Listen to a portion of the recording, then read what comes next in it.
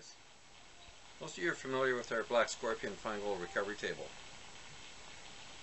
and we've added another product that actually can work in conjunction with this. It's our micro-concentrator, or mini-concentrator, and consists of a small sluice, skid plate, water diffuser. It's got rib carpeting in the top here, so you can actually see any visible gold that may be in your concentrates as you're running them through. Got 5 drop riffles and an ejection port,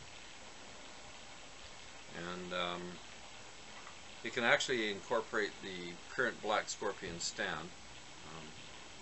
For those of you who actually purchased the stand with the unit, it's just a matter of well, I'm going to set it up and I'll show you exactly how it works.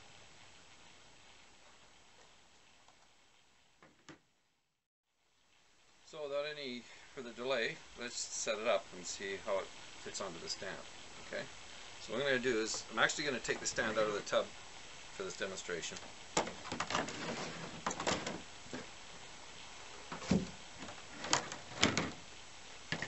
That way you can get a better view of what's going on. So just basically undo the table from the water supply. Move it right out of the way. We have a couple little lanyards. We have a little riser. Take the snuffer cup out of the stand, and then you put the riser right into the holes where the snuffer cup was. There's 2 holes there. And then you can actually put the snuffer cup back on. You just snap this onto the side, that, and now you've got another holder for your suction cup. You can see the pump's already on a mount. Tailings box in place. So we'll take the mini-sluice. We'll set it on about the 3rd riffle. The depression just behind the 3rd riffle. And we'll rest it right on there, and it just sits nicely. Just to make sure it's secure, there's 2 little holes on each side. You can use the lanyard. Just kind of hold it on there in case you bump it or whatever.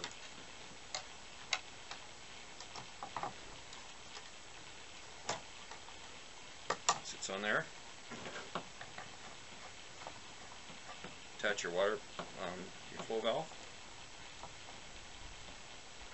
And that's all there is to it. And as you can see, the drop zone comes right into the tailings pond, the tailings box. It's actually set at the proper angle, and it's all ready to go. It just took less than 1.5 minutes, 2 minutes to do it. So I strongly suggest that if you do go with the stand system, we do, that you purchase an optional tailings box, because then you can just switch them. As one fills up, you can pull it out and just exchange it with another one, depending on how much concentrate you have. And then once you've done that, you screen it and you get out whatever gold you can get out of it, and then you run the rest of it through the table. And as you can see, it only takes 1 minute to set up the table. Thank you.